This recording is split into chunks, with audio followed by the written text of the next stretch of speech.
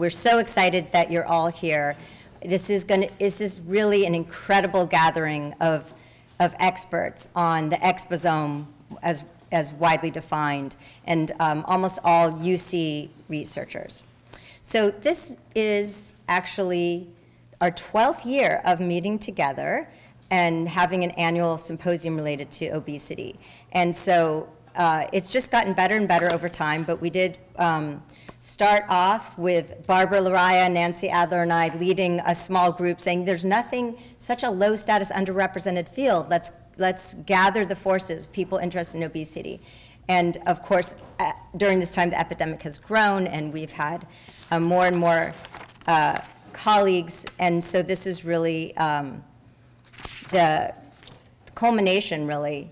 It's also the last year of our grant. So it is our last symposium, unless we'll see, UC funds us again. But we choose a different topic related to obesity. So we have covered stress, sugar addiction, pregnancy, sleep. There's just no shortage of topics, of factors that affect obesity. And this year, we are focusing on the environment and chemical exposures. And this topic has just become so much more important with time. It's an interesting topic because our mind is really not equipped to understand something invisible and long-term, a threat like climate change. And so how do we, as individual humans, react to such a threatening topic? Today, we're going to hear a lot of very disturbing science. But don't fret, we're also going to be hearing solutions and what we can do individually. So what happens psychologically when you hear this information? This has been well studied, and there are two modal responses. One is feeling helpless, hopeless, despair, and then you really can't live like that all the time, so there's denial, there's apathy. You don't do anything. It's not activating. You can't keep it in the forefront. It's not motivating. The other response is being overly optimistic, because that's the only other way of easily just coping with this, of thinking it will work out. So as a society, we've pushed this off to, it's the next generation's problem. That hasn't worked well. What we need to do is find that middle path, which is engagement with optimism. The cake is not fully baked. We are in the midst of climate change, but what we do today absolutely matters, and that's what we're going to hear about today. I was born in the 60s. My parents, David and Lois, are here. They were activists and marched against DDT.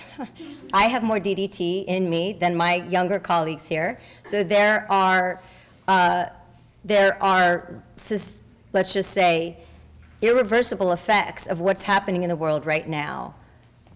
Chemical factories across the world, the air we're breathing right here and in our home. Invisible but important, and we are all connected to each other, to each other's behavior, to our environment. So that is the grand theme, and the exciting thing is that we are, in our lives here, empowered to do what we can. We are hearing precious information, and the question at the end of the day is, what will you personally do with this in your own life? So thank you also to, we had a beautiful meditation this morning, for those of you who missed it, by Eve Ekman, that was experiential interdependence rather than just intellectual. So our planning committee, I just want a quick thanks. You will see a slide of each of their faces. We had representatives from most UC campuses who donated their time over the last 6 months to carefully plan this, and especially my thanks to Samantha. So I'm going to just give you a brief preview of the day. The introductions are going to be really short. We want you to hear the speakers. Everyone's bio is online on our COAST website.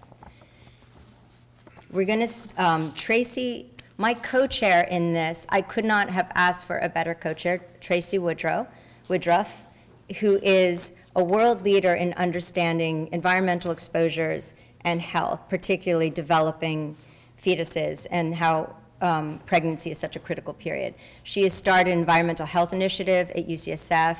She and her colleagues are hopefully about to have a NIH Sended Earth research center here at UCSF. So just tremendously exciting things happening with environmental health. So we're going to go over just the 3 general pillars of the exposome, of exposures and how they get into our body. The first session is social exposures, stress, poverty, neighborhood stress. The second is chemical exposures. We're going to hear from leading scientists about the cutting edge of basic science, what we know, what we think is happening with certain chemicals. And then lastly, what's in our diet? We're going to have a policy panel of phenomenal people who are actually working on policy change. And that's, of course, one of our most essential solutions for our climate. And then we end with a very practical session. What chemicals are stored in our body that are linked to cognitive decline, to dementia? And if you can clean out the body of those chemicals, can you actually improve cognition or even reverse dementia? So we have one of the world's experts, a clinician researcher, Dale Bredesen. And then lastly, we have Wolfram Alderson, who will talk about what you can do. Just to kick off our day, we're blessed to have Dan Lowenstein, our cherished executive vice chancellor and provost, also the vice chair of neurology. He's been such an amazing advocate for the work our faculty do across UCSF, but also for our sugar, stress, weight initiatives. So for example, Laura Schmidt, my co-director of SO, and I had led a group, many in this room, to really examine what happens when you ban sugared beverages from a whole institution. Does it really make a difference? So he has used some of his precious resources to help that evaluation. We just pushed that paper out the door, and hopefully the world will hear about it soon. It was very exciting and promising. It makes UCSF a real leader to the world by both banning sugared beverages and showing the benefits to people. He's also a physician and researcher in epilepsy and has his own interest in the exposome, as you'll hear. Thank you, Dan. So thank you for the introduction, and it's really a pleasure to briefly be here to kick off an amazing day. I'm here representing the leadership of UCSF, and I want to deliver 2 simple messages, but they're important. The first is, welcome to UCSF. This university is a very special place. It's one of the great universities of the world, and I think a lot of us believe that the great things that happen here come from the fact that we are laser focused on one aspect of the world, and that is the ability to try and lessen the suffering that humans experience and to do everything that we possibly can to improve health. That's all that we do here at UCSF. And it's the reason why we're able to collect such remarkable people, our faculty, our trainees, our staff, our visitors like you, to come here and to think about that mission. The second message is, on behalf of the leadership, to deeply, from the bottom of our hearts, thank you for the work that you're doing to advance this mission. As you've already kind of heard, I'm into what you're doing. There's no question, absolutely no question in my mind that you are at the cutting edge of an area of the human endeavor that we have not been thinking about until very recently, and we absolutely have to understand in order for us to make the world a better place. There's no question in my mind. And just to emphasize that, the slides that I would have shown, it's pretty simple. I do work in epilepsy research. I care about patients with epilepsy.